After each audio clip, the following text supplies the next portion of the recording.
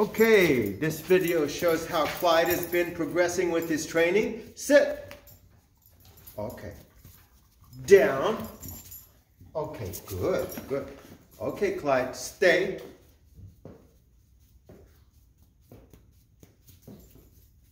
Come. Good boy, Clyde. Good boy, Clyde. Okay, sit. Stay.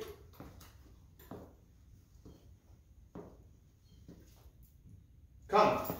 Oh, good boy, Clyde. Good boy, Clyde. Okay, sit. Okay, down. Okay, good boy. Stay.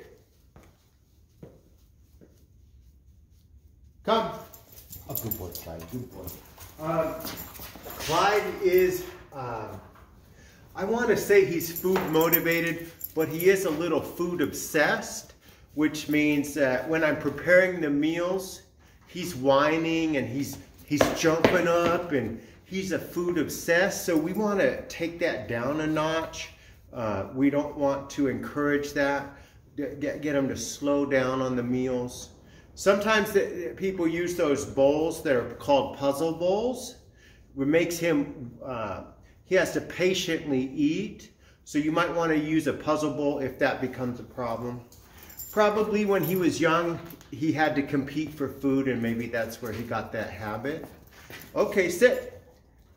Good boy.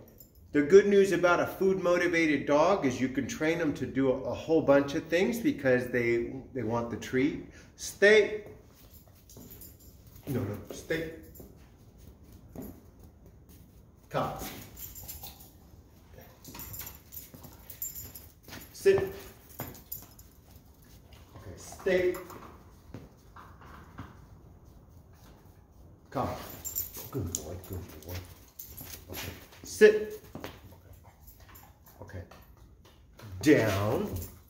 Okay, good boy. Stay. Come. Now, Clyde has 2 more weeks worth he's going to be with me for 2 more weeks. We'll continue practicing his basic commands every day, leash walking every day. And so he will be much better. These habits will be, his stay will be longer basically. Stay.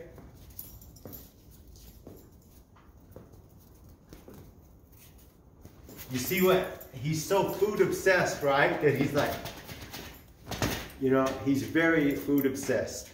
So that's okay. I mean, we know what it is. We know what's causing it.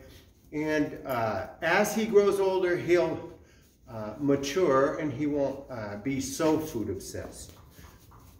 Stay. Stay.